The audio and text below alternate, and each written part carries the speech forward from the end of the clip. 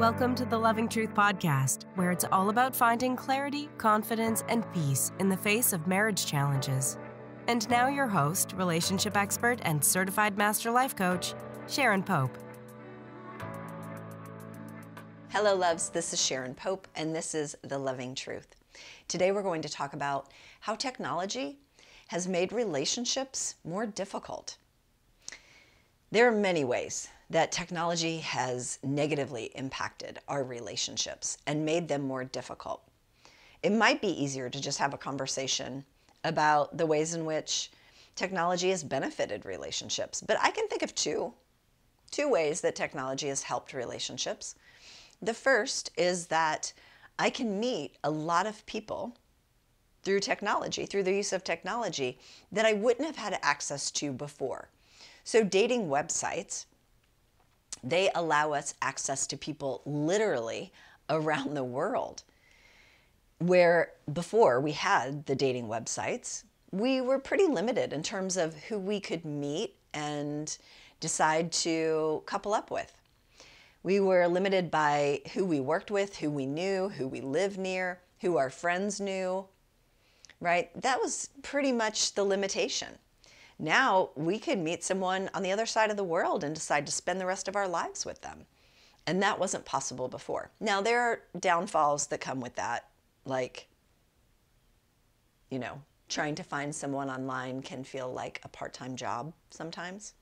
And the way in which we're getting to know each other feels very impersonal, feels like a job interview almost, right? Because we already know so much about them from their profile and we think we know who they are. And then we have this sort of checklist in our mind. So the kinds of questions that we're asking them are very much related to, are they checking the box in my mental inventory or not?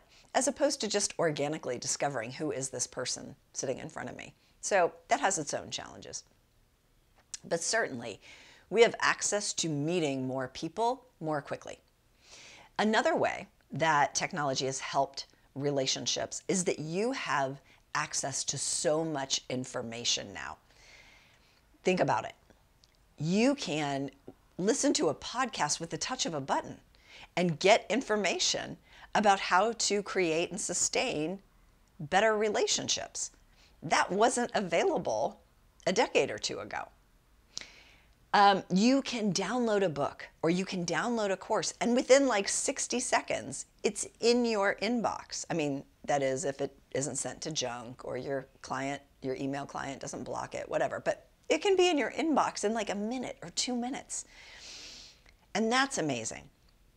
I can help and support people literally all over the world, living tens of thousands of miles away just through a video connection.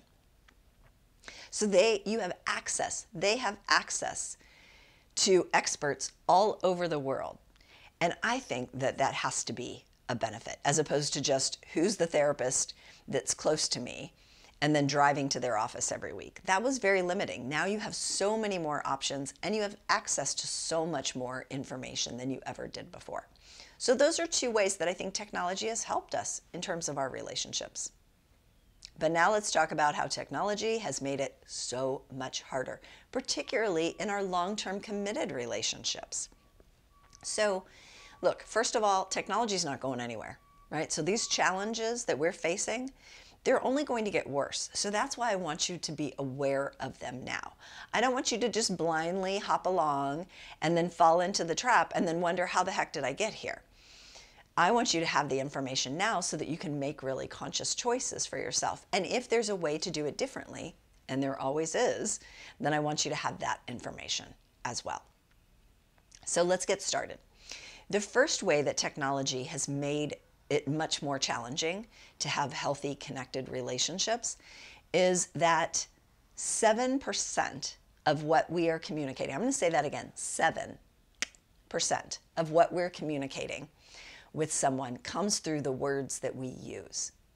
The rest of it comes through the tone of your voice, the speed at which you're speaking, which both of those they originate from how fast your heart rate is and the rate of your breathing, right? If your heart rate is beating really fast, if you're sort of going into fight or flight, you're probably going to speak more quickly. and you're probably going to elevate the tone and loudness of your voice. So the tone changes and all that kind of stuff. Also, your facial expressions, your body language, like these are all things that contribute the other 93% of what is trying to be communicated.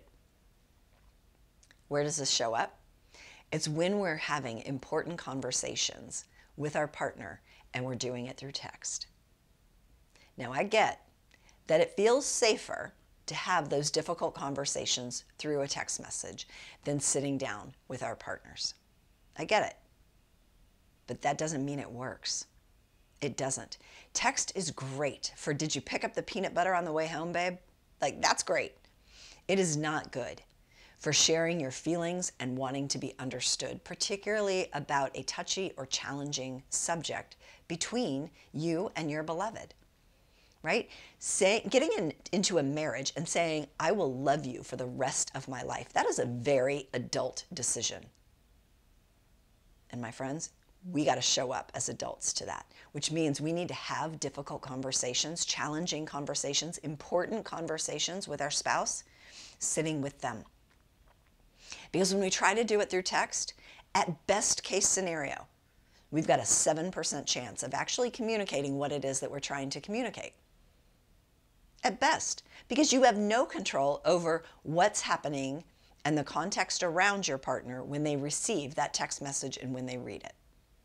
So give yourself an opportunity to be successful and stop having important conversations through text. I know you're going to resist it. I just want you to be successful. And I worry about our younger generation. Like, they do everything through DMs and texts and everything's electronic. And yet every marriage goes through some real shit.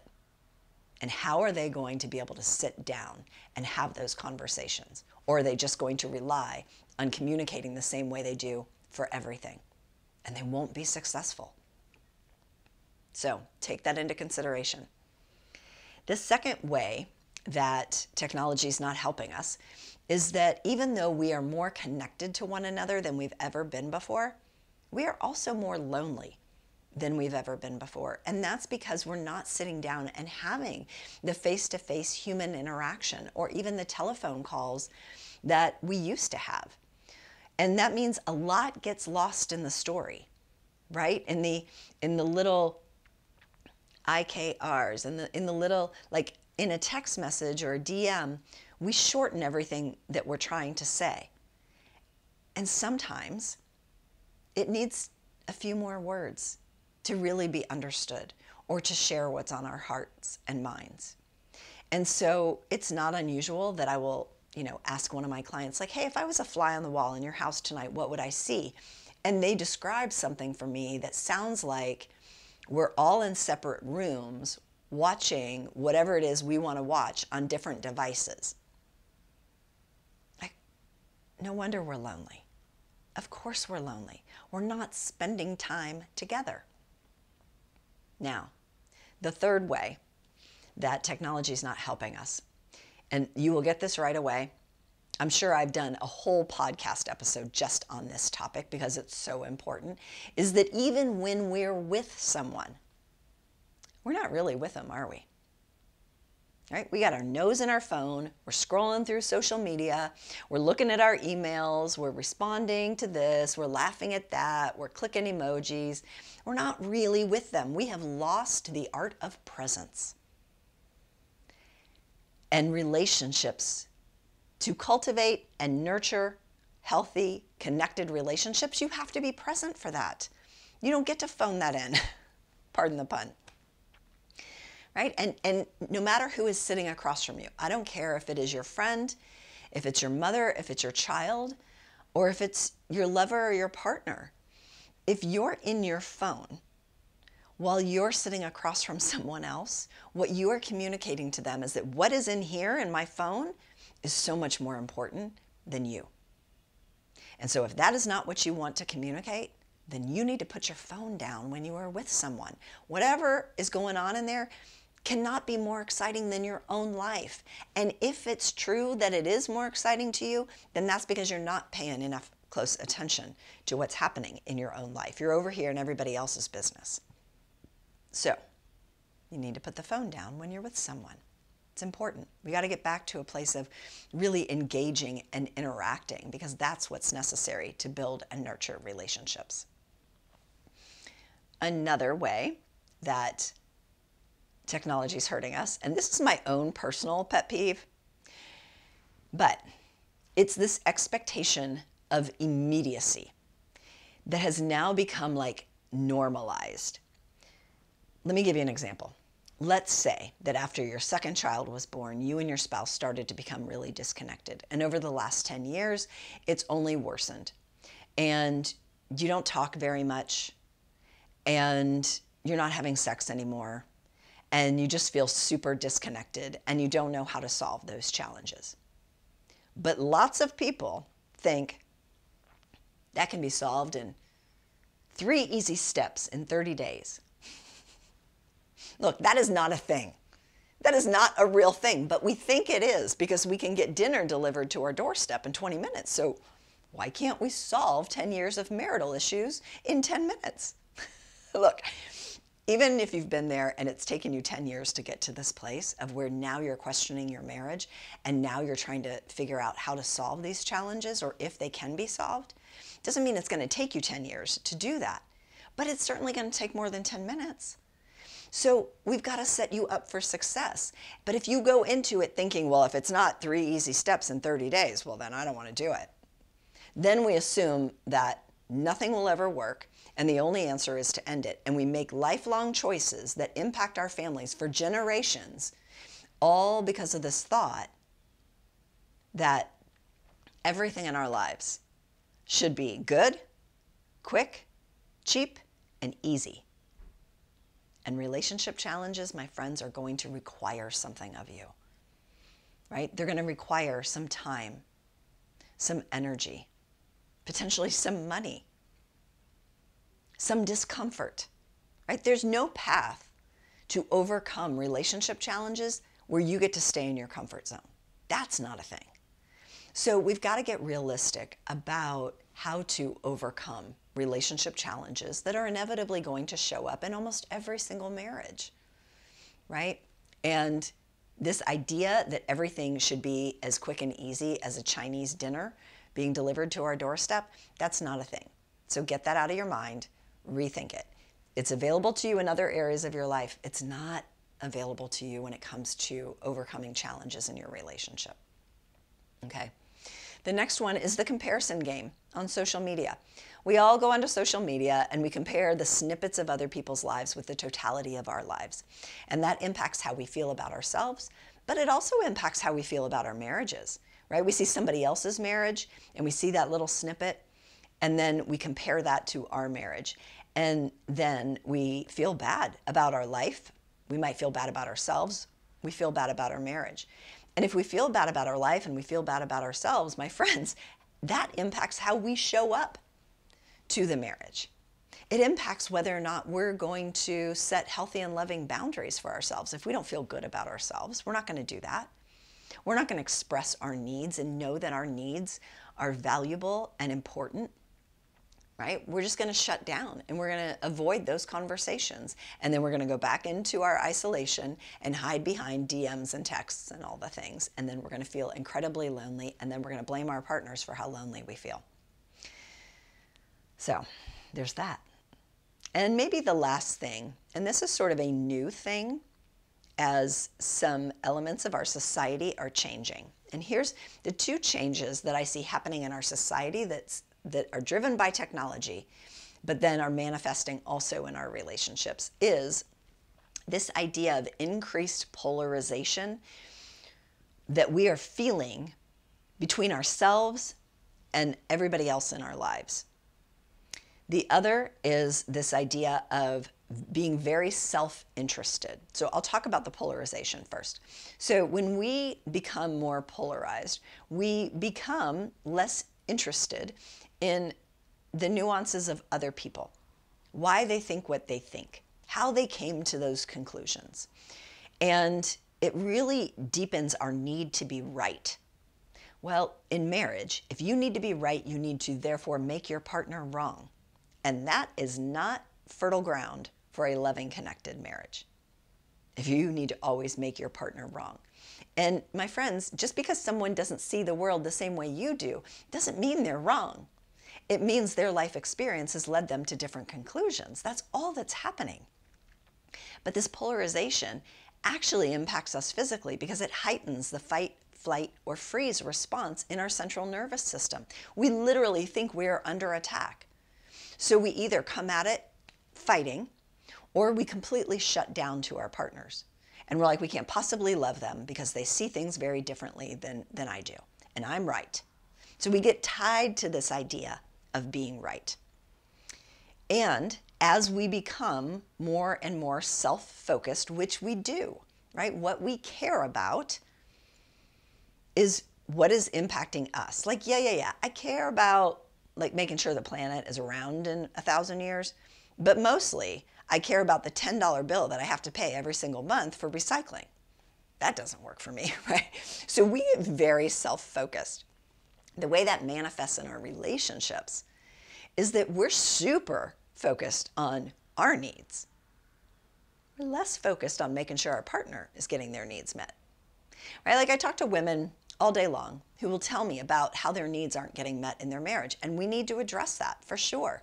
But when I start talking to them about what are you actively doing to make sure that your partner's needs are getting met, most of the time they don't even know what their partner's needs are. And they're not making a concerted effort to make sure that their partner's needs are getting met. It's not that they're uninterested in that, but they're way more interested in making sure that their needs are getting met. So we are just becoming more and more self-focused and self-interested, and that's the way of it. And there's nothing wrong with it necessarily. But I think we've just got to become more conscious to how that's impacting the ways in which we show up when we are a couple, when we're a partnership. Because you're not going to agree on everything, and you're not going to see the world the same way because you didn't have the same life experience growing up. You come to different conclusions. And so these are the things that technology is sort of allowing and sort of leading, but it's leading to really increased challenges inside of our marriages. And I think marriage is hard enough to do without the advent of all these other things. So the good news here, my friends, is that you have free will, right? You can make a different choice at any moment. Like the phone companies, they are not incented on getting you off that phone. They want you on the phone, they want you on the platform, but you can make different choices, right? You can say, when I'm out to dinner with my partner, my phone is on the table, turned over, where I don't even see the text messages or whatever that's popping up, or it's in my purse or whatever. I can make sure that if there's an important conversation I need to have with my partner, I'm not going to do it through text. I'm going to set up a time where we can speak to one another from the heart so that we can really understand one another. I'm going to make sure I don't isolate behind a screen. And I'm going to go downstairs and sit with my partner and be like, hey, what are you watching? Can I watch it with you? I'm going to spend time with them, even if I don't want to watch what they're watching. Right? But these are the things that if we do them, then technology isn't having a negative impact on our relationships. But you got to be in charge of that. You can't leave the phone companies now in charge of your marriage, okay? That's not going to work out well for you. So, technology is a beautiful thing. I love it when it works. I hate it when it doesn't. But we've got to be conscious to all the impacts of technology. And when it comes to relationships, it doesn't always go together very well. So I want you to have the information so that you can make choices for yourself. Inevitably, there will be some time when you are going to need to choose. What is more important, my phone right now or my partner? I think the choice should be really, really obvious, but our actions might prove otherwise. So just be aware, and start slowly just to make some different choices for yourself and see how that impacts. Right? It may not solve all the relationship problems, but at least it's not going to create a whole bunch of new problems for you. All right, I hope that that is helpful for you. And until next time, please take really good care. If you're listening to this podcast because you're struggling to decide whether to stay or go in your marriage, and you're serious about finding that answer, it's time to book a Truth and Clarity session with a member of my team. On the call, we'll discuss where you are in your marriage and explore if there's a fit for you and I to work together so you can make and execute the right decision for you and your marriage. Go to clarityformymarriage.com to fill out an application now. That's clarityformymarriage.com.